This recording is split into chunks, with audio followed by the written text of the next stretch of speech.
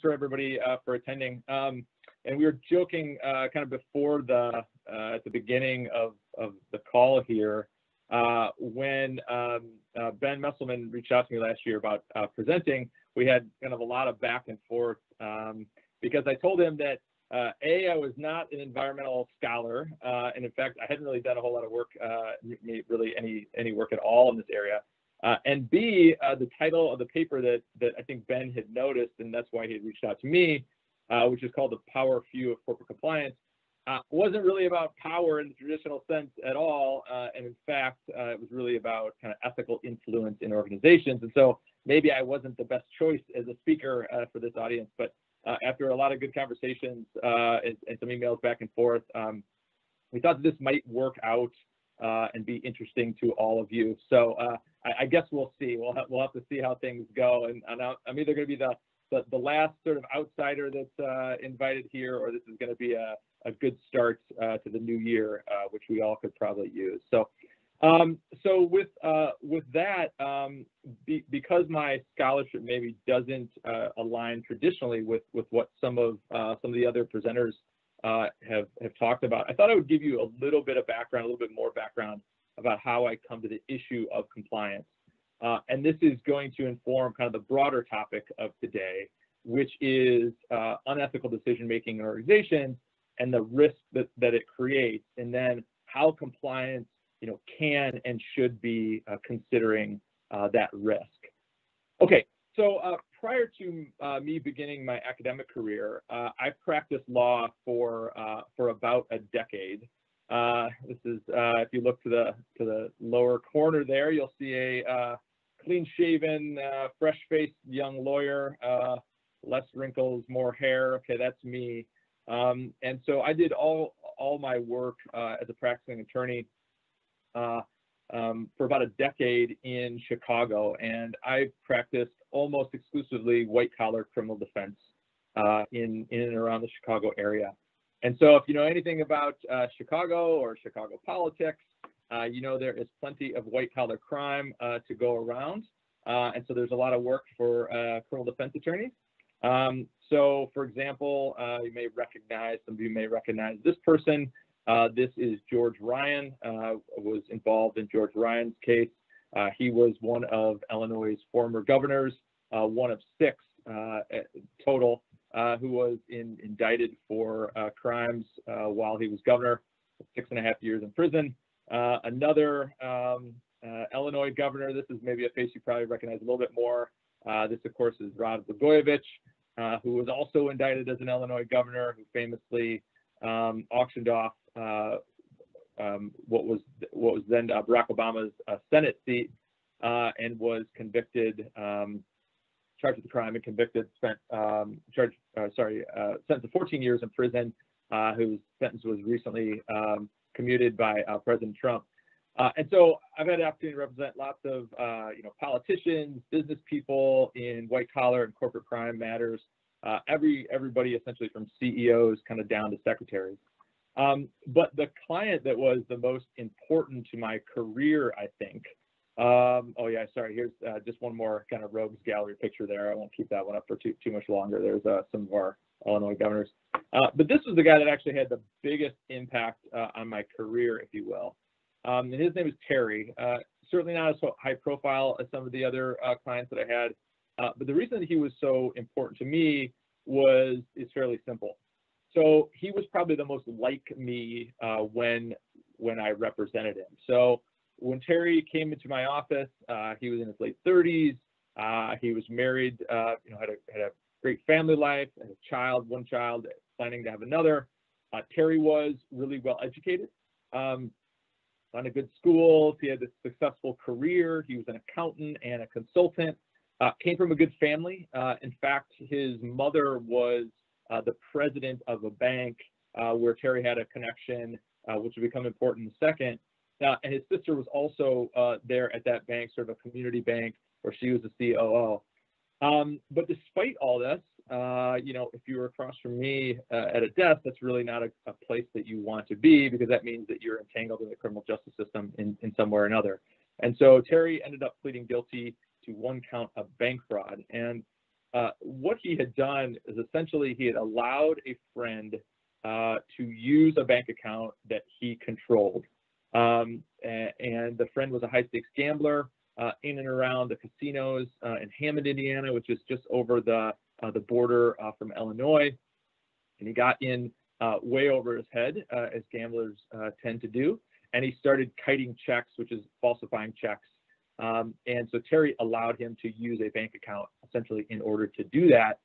And what it caused was the bank itself actually to go into receivership.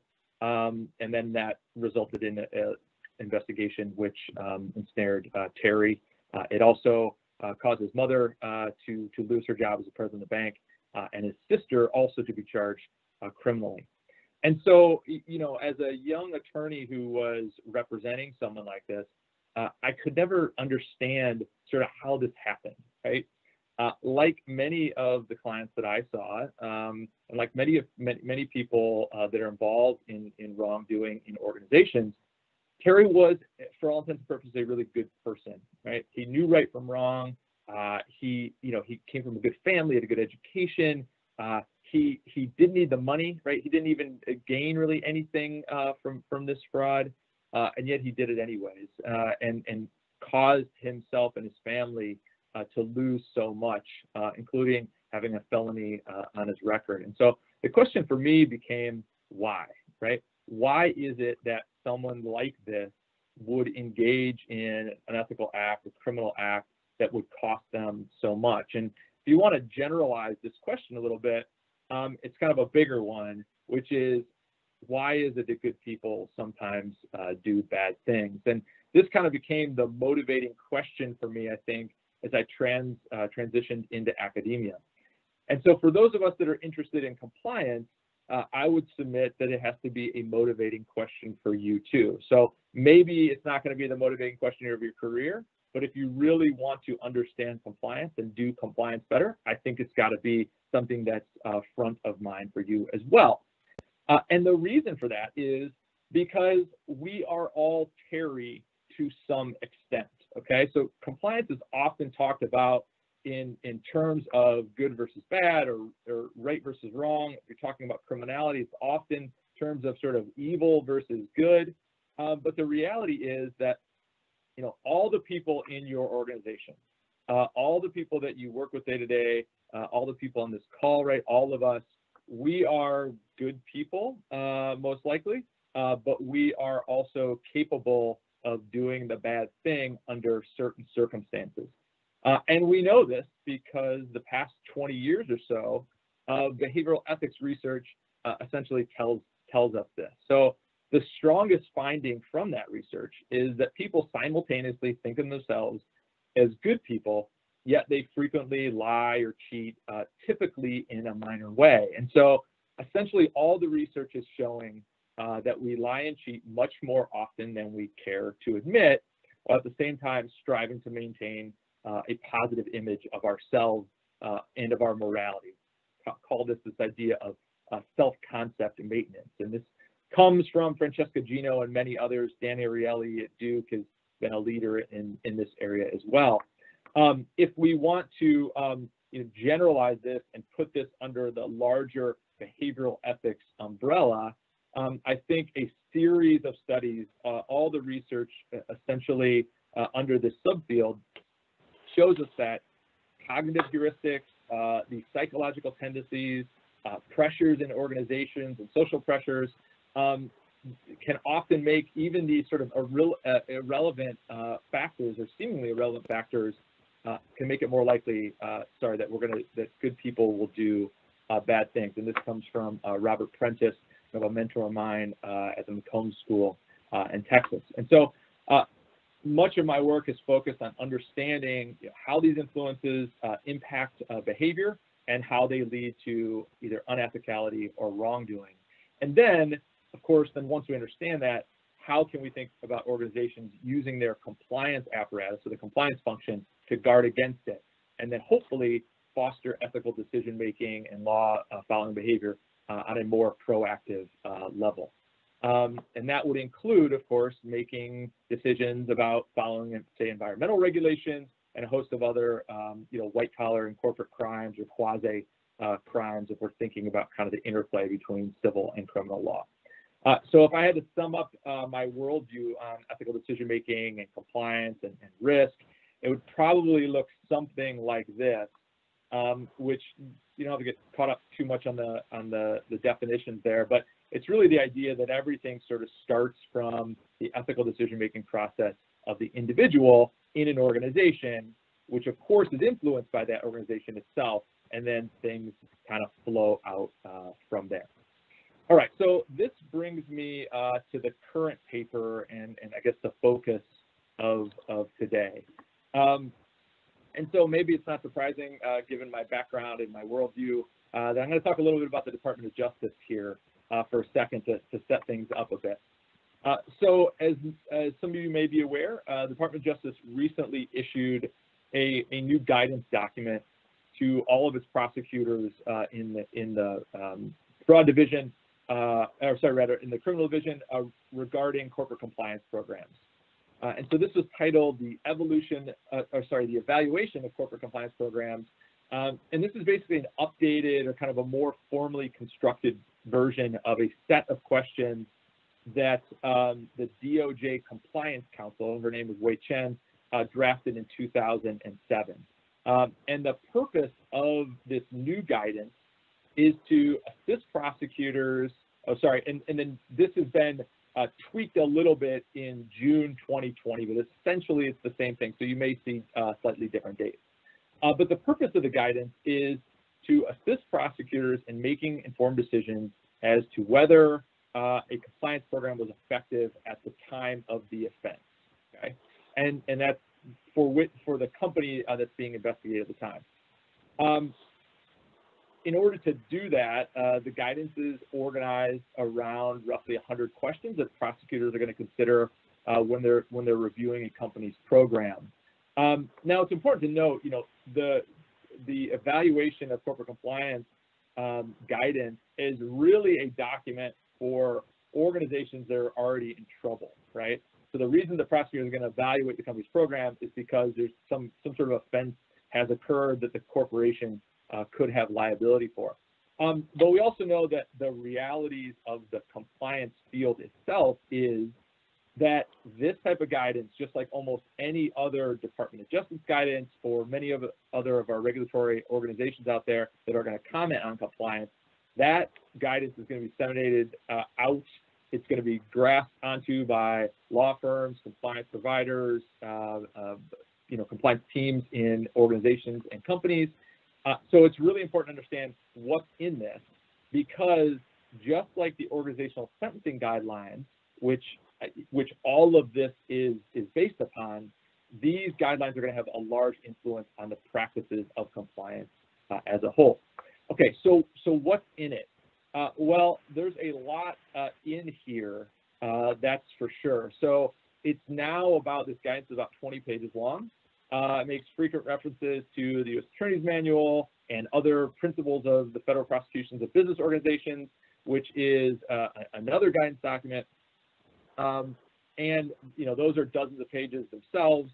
And so there's a lot in here, but it's basically organized around three main questions. Is a compliance program well designed? Is the program going to be applied in good faith? Essentially, how effective is the implementation? And then does the program work in practice? And so while all this is a sensible way, in my estimation, to consider compliance, and I was particularly heartened to see things like risk assessment, which comes up a lot in this guidance document, take a prominent role, I am still not sure that the new guidance is going to do as much for improving the legal and regulatory conformity in organizations as this document is intended. And again, because this is disseminated out so much, what regulators think is likely to happen based on these types of documents. And the reason for that is, I don't think the document is going to change a lot of the underlying assumptions on which compliance programs are based, especially when it comes to compliance failures, which this document is ostensibly aimed at. And that's because most companies believe or at least they act as if they believe, if they haven't explicitly stated, that compliance failures occur according to a standard distribution that is typified by kind of a typical or an average violation in their organization. And so in my view, the vast majority of our compliance tools, education, monitoring, enforcement, are all sort of aimed at preventing this typical lapse, if you will, right? Lapses that are sprinkled throughout the company or throughout the organization. And those compliance programs are aimed at mitigating the typical level of harm that flows from that type of lapse. And this assumption is implicit in how compliance programs are conceived and how they operate. But it's also perpetrated by regulators who give broad credit to compliance programs that are consistently applied and are applied across the organization, kind of no matter what. That's the underlying message of things like the organizational sentencing guidelines and like this new guidance document that's going to cover all organizations. And the problem is that unethical acts in business, which is similar to unethical acts in other domains and criminal behavior more generally, they often follow a much different model. So they follow a fat-tailed or a power law distribution model, where volatility is actually the norm. So both as to the frequency of the lapses of compliance lapses themselves, but also as to the intensity of the harms that are often caused by interrelated lapses or interrelated unethical decision-making. And so this power law distribution that I want to talk about in a little bit is a product of how all these individual ethical decision-making, how it interacts with the social and organizational networks within an organization or a company. And so what that means is that companies or organizations are often focusing, I think, too much on kind of the masses within the organization, that they're trying to blanket their companies with compliance tools in order to try to stop this typical lapse and not focusing enough on what I would call the power few. So that's where I get this notion of power in the title. They should be thinking about those within their organization that have the ability, based on their connections, to foster extreme and this interrelated compliance risk that is really harmful for companies, employees, and ultimately society more broadly. Okay, so let me explain a little bit more on the theory that I'm going to base my argument on, and then I'm going to come back to the practical side and make sure we talk about specific things that compliance programs might want to think about as they're going forward. Okay, so much of the paper and the thesis on which it's based can be summed up actually with just a couple images. And so this would be, there we go. There we go. This would be the first one. And so it shows a normal distribution and a fat-tailed distribution, or in this case, a power law distribution. So a normal distribution on the left is the standard bell curve that we all know very well. And so what it's showing is that there's a large number of events that cluster around a mean or an average, and that extreme events tend to fade away very quickly as you move away from that mean, right? So the frequency basically drops to zero or very close to it as you get away from that average. So this distribution is, you're familiar with it because it's ubiquitous in the natural sciences. So the best example I have of this, the one that resonates the most with me, is human height. So many of us cluster around the average, right, as to our height. So for example, for men, it's about 5'9". Yes, there are some very short people out there, and yes, there are some very tall people, but the tails of that distribution drop off really quickly once you get a standard deviation or two away from that mean or that average. So some 90% of the population is going to fall within 2 standard deviations of that mean. And so this type of normal distribution is really helpful in understanding a population that you're studying. It can help you make very accurate predictions as to the next event, right? So if you know that a universe follows a normal distribution, and say we're looking at height again, if you're walking down the street, you can essentially predict with very close accuracy the height of the next person that you're likely to come in contact with. So most of the people that you're going to see are going to be a few inches, within a few inches of that average. Yes, you can encounter, you know, an NBA center that's 7'1", but you're never going to come across a 20-foot tall person, right? It just is extremely unlikely, impossible if we're following this kind of normal distribution. All right. That, though, is not the case if we're talking about a fat-tailed distribution, because in that situation, we've lost sort of this notion of a stable average, if you will, and instead, volatility is really what we should be expecting. So extreme events, the ones falling at the end of the tail, are to be expected, and there's really no meaningful average to speak of, and that's because the tails here go to zero much, much more slowly. And so that's what's shown on the right here.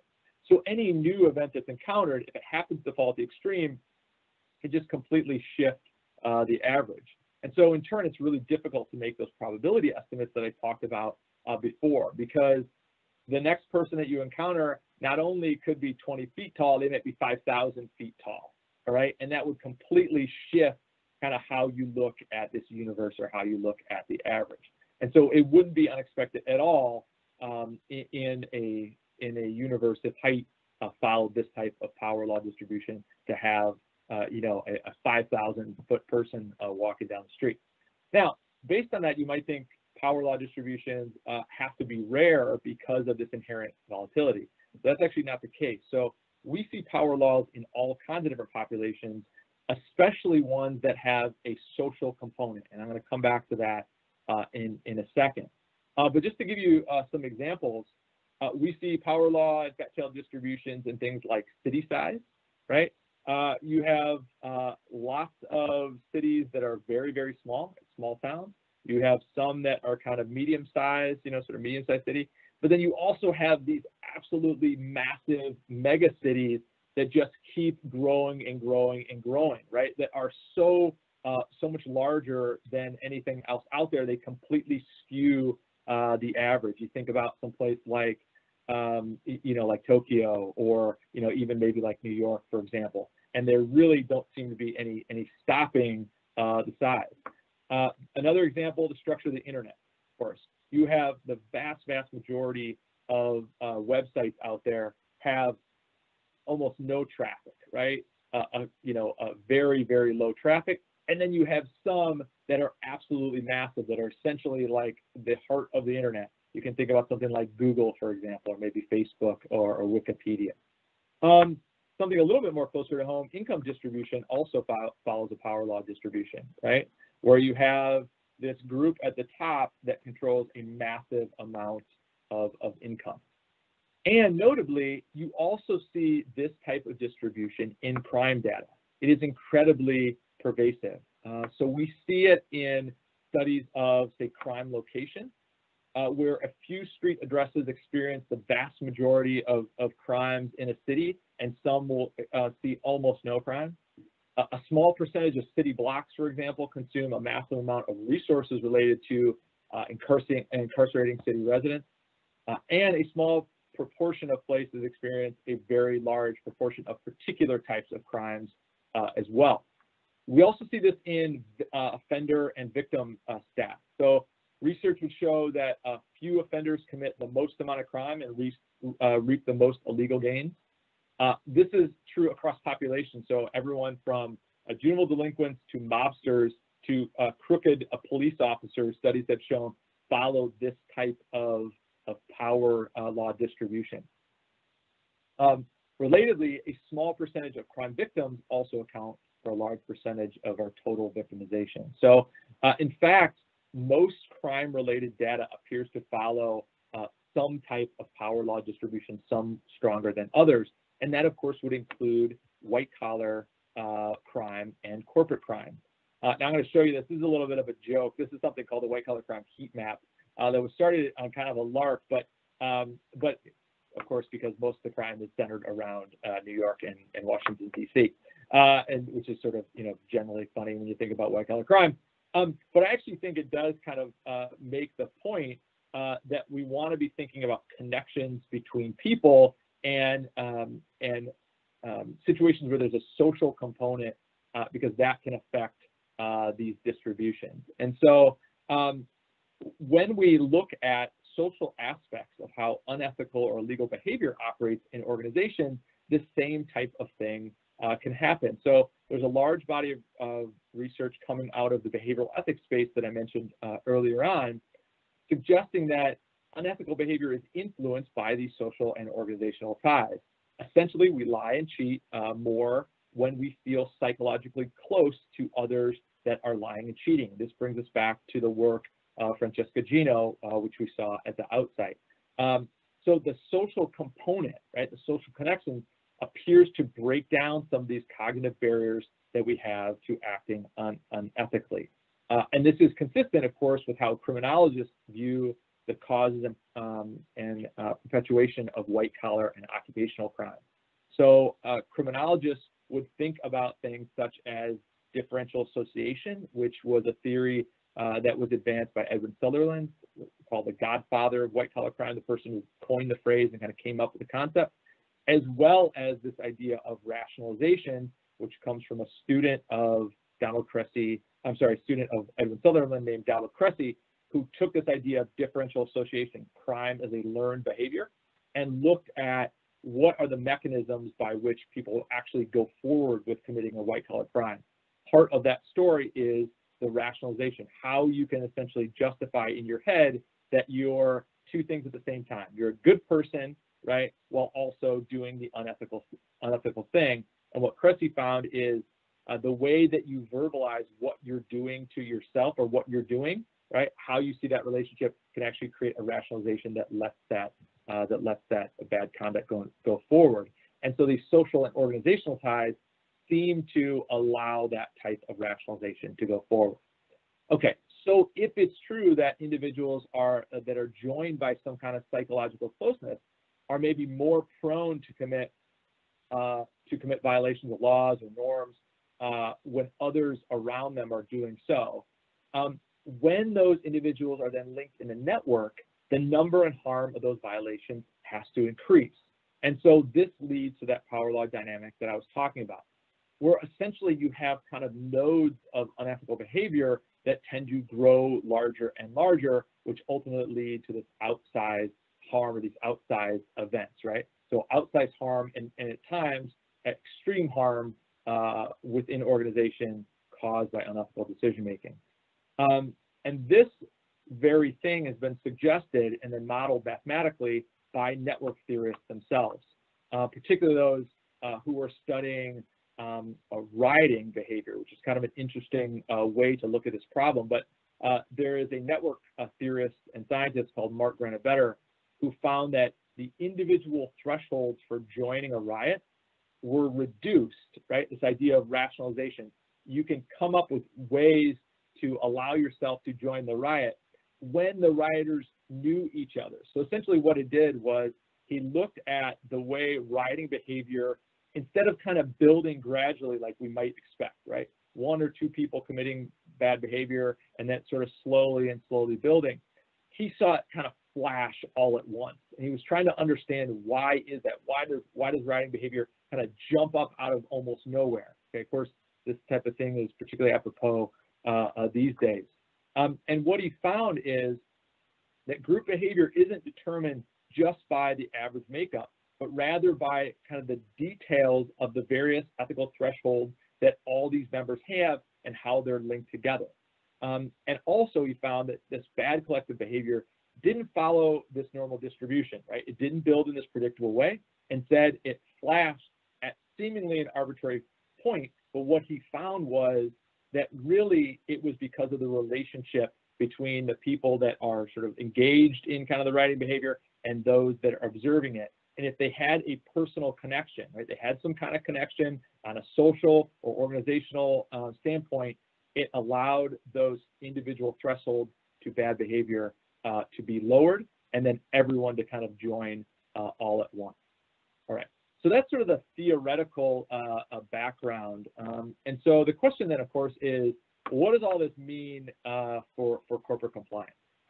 I think it can mean a number of things.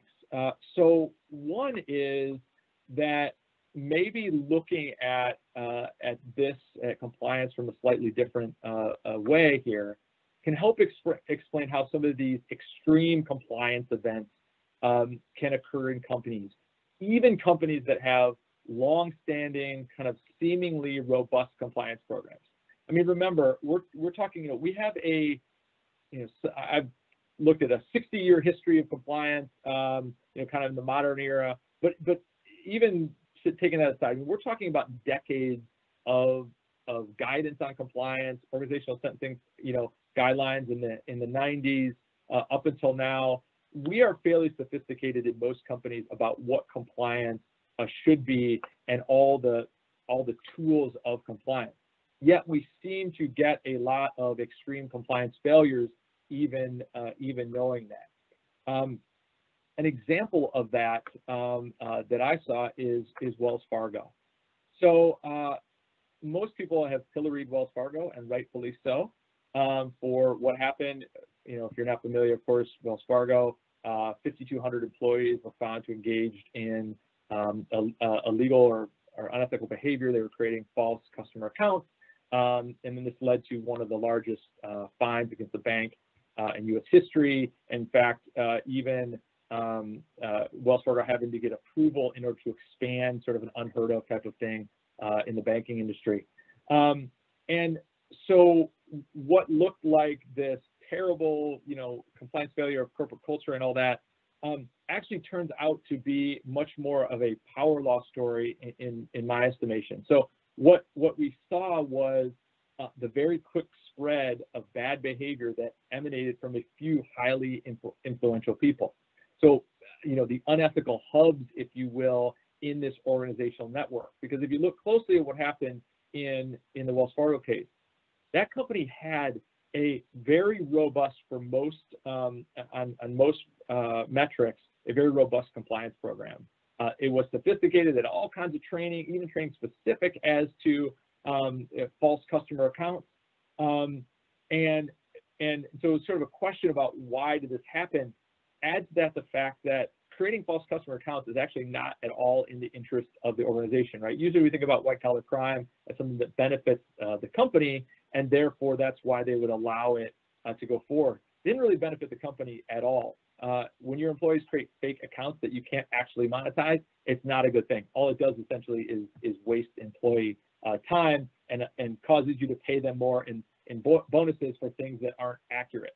So the question is, how did this happen and why did this happen? If you look really closely, what you see is an influential group of managers who kind of move throughout the organization, and as they move, this unethicality follows along with them. And so you can sort of map the network, if you will, and see how that spread. Another example of this is Goldman Sachs in a recent scandal related to a Malaysian investment fund. So Goldman Sachs was asked to raise money for bond sales by the state-owned fund. It's supposed to promote economic development. Massive FCPA violations leads to almost a $3 billion penalty. And that seems to be another instance where you had a company with a very robust, well thought out, well designed, if you will, compliance program, but where some highly influential group of people created an extreme amount of conduct risk, and it sort of spread through the organization, or at least in this pocket of the organization. And so maybe this idea explains partially why we keep seeing these kind of dramatic compliance failures even in mature programs. Secondly, and more importantly, I think the paper, what I'm hoping the paper does, is it challenges some of the assumptions that compliance programs have been operating under. That there's some average compliance lapse out there that we can solve by blanketing organizations with compliance tools, right? What I would call kind of the compliance shotgun, right? Let's just send everything at all employees at all times and hope for the best, because we're really trying to tamp down kind of a typical violation or a typical level of harm, as opposed to let's be more focused and think more about behavioral risk.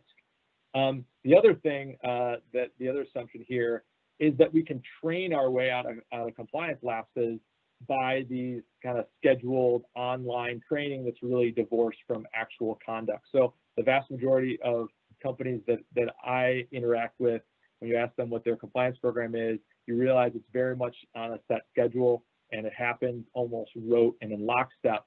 Now, again, they're following the dictates of organizational sentencing guidelines and other guidance, and particularly because regulators are telling them that's what's important, that's what they should do. But in my estimation, that isn't really a behaviorally cognizant strategy. And so hopefully what we can do is think a little bit more about behavioral risk and the power few or the influential folks in organizations that have the ability to influence ethicality, not only of themselves, but maybe even the entire organization, and then the harm that's caused from their unethical behavior. And so if we can take this more behavioral risk-oriented approach, I think there are a number of practical avenues that we can go down. So part of this is kind of recalibrating our assumptions about where compliance risk and compliance failures come from, and then thinking about, okay, now that we've got a little bit a more risk-focused or behavioral risk-focused idea, what can we do practically to try to take advantage of that? So first, I would identify who in an organization possesses heightened ethical risk, okay? And so we can think about two earlier concepts, this inside-out approach that starts with individual ethical decision-making, and then the idea of these individual thresholds to unethical behavior. Take that kind of as our starting point. We can then consider which of our employees might be more likely to engage in unethicality, right? Which of our employees' ethical thresholds might be impacted or might be lowered more so than we want to, or at least in a way that would create ethical risk. And so there's a number of diagnostics out there that would partially get to this. So things like the Mach 4 test and other ethical decision-making diagnostics. My problem with many of those is they're often too general. So they're focused on kind of ethical decision-making generally and not in the context of specific organizations and what those organizations' rules and values are, and whether employees actually understand them and then their personal values align with the organizational values.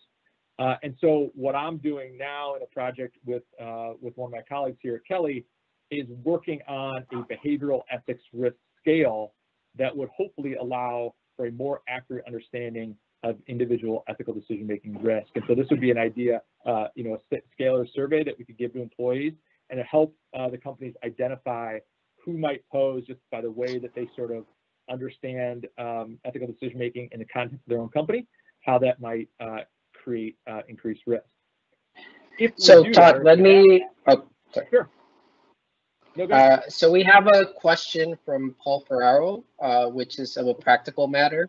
So he wants to know, how would people in the environmental field determine if non-compliance in their context follows a power law distribution, and whether social connections are an important moderator of non-compliance?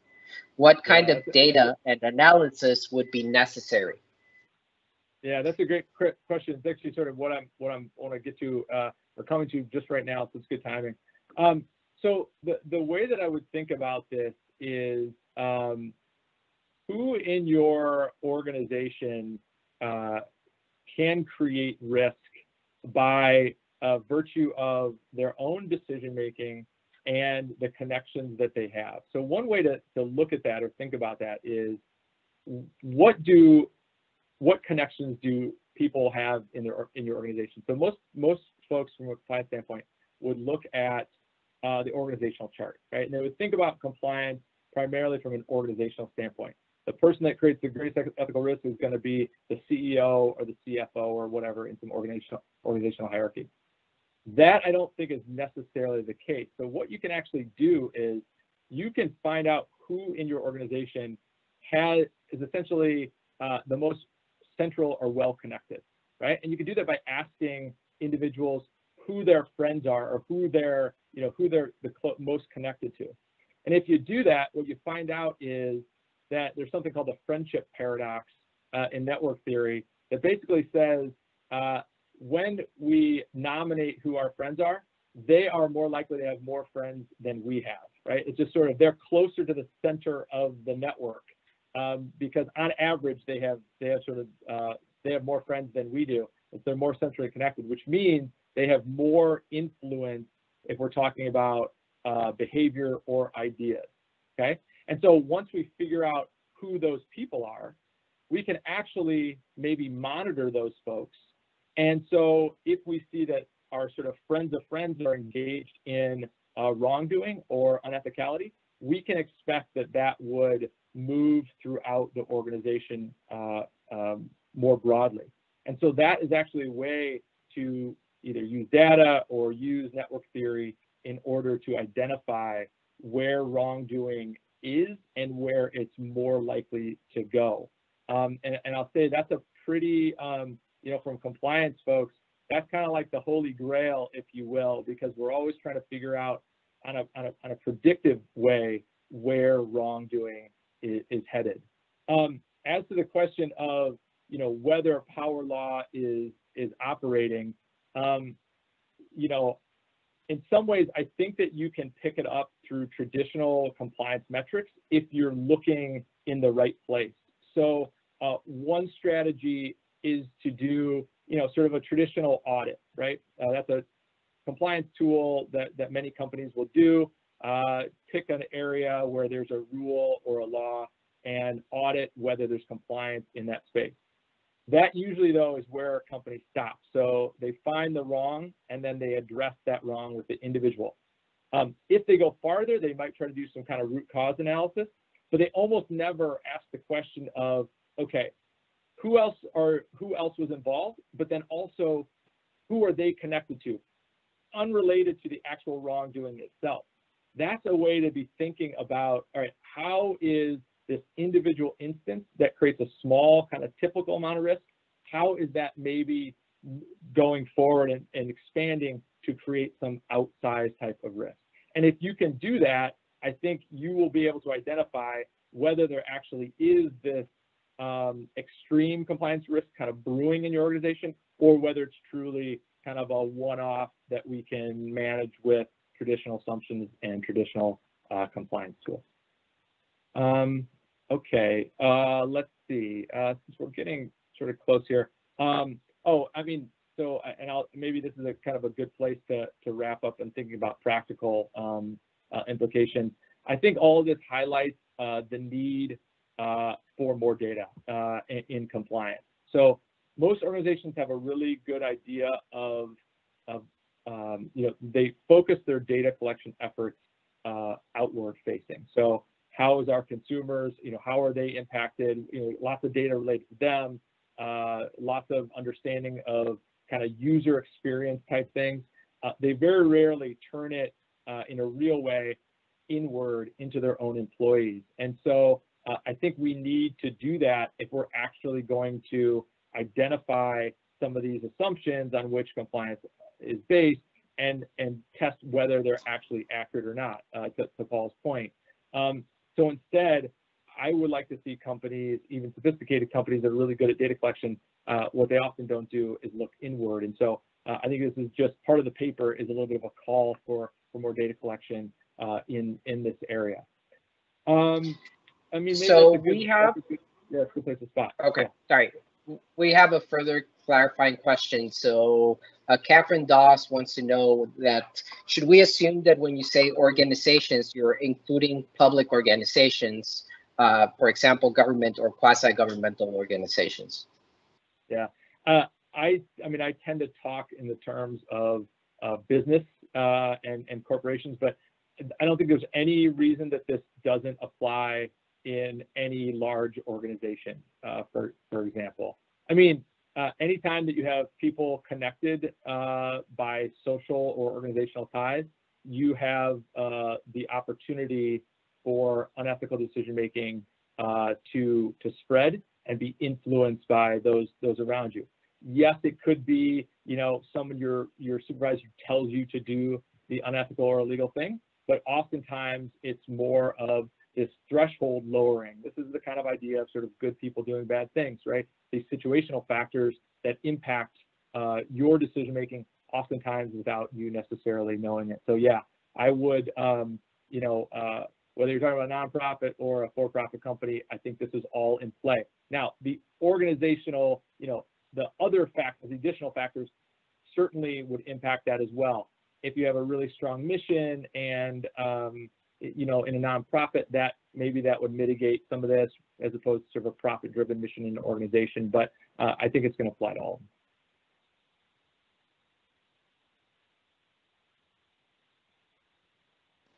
So we have another question from Paul Ferraro, who's asking, from a social welfare perspective, it sounds like you're assuming that a large, atypical non-compliance event committed by a small number of people are more harmful than small, typical non-compliance events committed by millions of people. Am I correct that this assumption underlines your argument? Yeah. So I think that's it's a fair question. It's a good point. You could think about, yes, you can think about harm lots of different ways. I guess so you could have individuals commit a certain type of individual harm that has a big impact. So for example, a safety violation where someone is killed, for example, that could be, a single individual commits that. It's kind of a typical type of thing. I guess what I'm thinking about is this sort of bet the company type risk that comes from interrelated harm or interrelated lapses, compliance lapses. And so what I see is usually companies are focused on, let's tamp down the small scale kind of easily identified known compliance violations out there. And the reason we do that is because we get the most credit for that from the Department of Justice and the guidance documents that we have. However, that I think creates a problem where there's almost a blind spot, where because we're blanketing compliance everywhere, we are missing oftentimes this interrelated risk and the outsized risk that comes from connected harm, if you will, or socially influenced harm in organizations. And so, again, back to the Wells Fargo example, the company thought that they were doing a really good job by getting rid of, they fired 5,200 people. That's a lot of people. They did that pursuant to a compliance program. But what they were missing is how that harm moved through the organization, and they could never really get their arms around it. And so that is, I think, the way that I'm thinking about an atypical harm, if you will. I have a question. So my understanding of what, one of the implications of this research is that some entities, either individuals or regulated entities, might merit, the most interconnected ones might merit additional scrutiny. And I'm thinking about an implication of that, which is that in my experience, environmental regulators are very concerned with being fair and with appearing to be fair. So I'm wondering if you can address the ethical implications, or is it fair to devote extra attention to very interconnected ones? And how would you explain that? Yeah, thanks, Ben. I think it's a really interesting question. As someone who's, interested, I'm a business ethics professor, and someone's interested in the ethicality of not only what companies do, but how we try to influence companies to do the right thing. I think that's a really good one. All right, so let me try to take this, and I don't know if this is going to be entirely satisfying, but within a company, I think the idea of more monitoring for either certain individuals, certain groups, certain levels of people, or certain ethical influencers, if you will, is completely justified. It's not necessarily, and I think that's ethically justified as well. it's not necessarily that you're going to restrict a particular employee because they fit some diagnostic. I think that could be problematic, take away opportunities from them or something like that. But I think monitoring where your real risks are from a conduct risk or an ethical standpoint, I think not only is ethical, I think it's appropriate. And I think it also meshes with a larger mission that companies have, which is to create social welfare more broadly and not, hurt shareholders, customers, all kinds of stuff because you have some ethical lapse by an employee. So as long as you're upfront with employees that that's what you're doing, I don't see I could see potential problems, but I see less concern they might otherwise have. I guess from the regulator standpoint, what the trend has been, at least from on the criminal side, is to say, listen, you have to do, everybody has to do it all the same, right? So we're going to give this, the Department of Justice always says there's no one size fits all, but they act a little bit differently because they only credit programs that do one size fits all. That's how I see kind of the current landscape. What I would rather see is actually consistent with some of this new guidance, which says we want to see continuous improvement in organizations. And so it allows companies and organizations kind of start where they are and then continually get better at their compliance processes. And so part of that to me is this notion of, hey, we're going to actually test and understand where our risks really are. And once we find those, we're going to monitor and we're going to, increase our compliance tools targeted towards those risks. Once we do that, we hope we'll mitigate them. Then we're going to move on to the next most important risk and sort of go down the line. And so fairness is important so long as, but I think you can have fairness without a across the board policy or without sort of staid compliance that falls into some of these common traps, I think, or some of the embedded assumptions that we've been working with. So we also have a comment from Harry Hunsaker. We are in the process of creating a reporting tool that compiles compliance and enforcement data to identify what questions we should be asking ourselves to improve our effectiveness. This is an inward-facing reporting tool, so I'm guessing that maybe you can give them some feedback on what questions you would think would be important to include in this internal tool. Yeah, that's great. And first of all, I sort of applaud, any organization that's doing that, that's proactively sort of taking those steps. So that sounds to me like you're on the right track.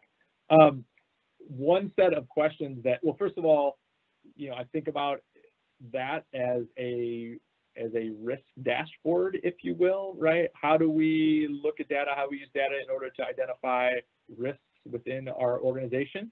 And there's going to be lots of ones that are sort of outward facing, but one bucket of that should be this idea of conduct risk that comes from our own employees, with a recognition that it's not just like bad people, right? That all of us are able to do this under certain circumstances. So where are the risks? So one set of questions I think that you would want to ask if you buy my paper and buy my argument here is, who is really influential in your organization, right? And so as part of your root cause analysis, as part of the risks that are presented by whatever your organization is doing or whatever your company, whatever business you're engaged in, who has ethical influence? And I think you can do that fairly, you can start with the org chart, that's good. But then you can also move pretty quickly to just understanding, right, some of these social connections within your own organization. And that sounds like a big ask on a large scale level, but if you break it down by business units and stuff like that, I think it can it's a lot more manageable. And then that just creates a set of questions or a set of ways to look at risk that I think is different than how people typically do it.